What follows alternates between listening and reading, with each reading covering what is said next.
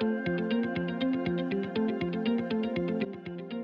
there, hope you're doing good. I just wanted to make a quick video on how to dry your sourdough starter and then also how to bring it back. A lot of sourdough bakers really like sharing their starter just because you do end up making quite a lot of it. It does take 2 to 3 weeks to make your own sourdough starter. While there are many ways that you can use it in other forms of baking, sometimes you just want to dry it out. So I'll just go ahead and show you how we're going to do that. First, we need a jar. I usually use recycled jars. We need a scale that measures in grams. I use grams because it's more accurate, and most recipes use them, so I just use grams for everything. We also need a clean spoon and a clean ceramic or glass bowl. We also need some dried sourdough starter and some flour and filtered water, but if you only have regular tap water, that should be fine. I measured 15 grams of our dried starter into the bowl, and then I added 15 grams of water. Add 30 grams of our flour and 30 grams of water, and we'll just mix that until there is no dry flour left. We just want to add our flour and starter mixture into a jar. Now that the starter is on its way to be reactivated, we just want to allow it to sit on the counter or in a warm place. A starter is most active at room temperature or up to about 85 degrees Fahrenheit. You can see here that our new starter already has some bubbles going on. Now that my main starter has gotten to be fairly active, I am just going ahead and drying it out.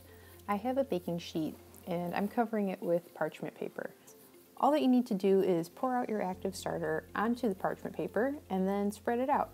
The thinner it can be, then the faster it will dry. I left mine to sit on the table in the sun for a few hours. It can take a day or two for the water to evaporate, so this mostly just takes some patience.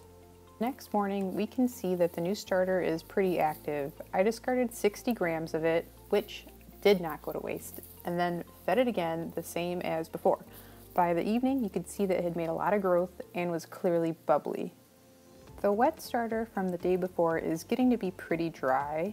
I can easily snap some of the thicker pieces into smaller chunks. This is good progress, but there's still some wet spots. I let this sit again overnight. You can see it's much drier now and even more brittle. Make sure that your starter is very dry and snaps easily into little crumbs.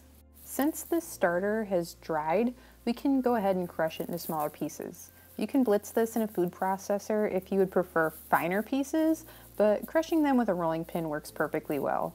When the pieces are crushed to your satisfaction, then you can just pour them into your jar.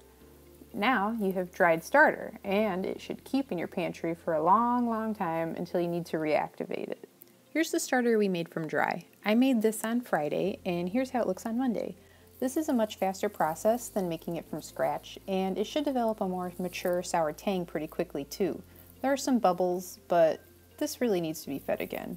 You can feed your starter a 1-to-1 ratio once a day, or you can just feed it once a week if you don't bake as often. I made these loaves this morning using my main sourdough starter, and they turned out pretty nice. It does take a little bit of practice and patience, but even failures are tasty, so don't be afraid to try it out.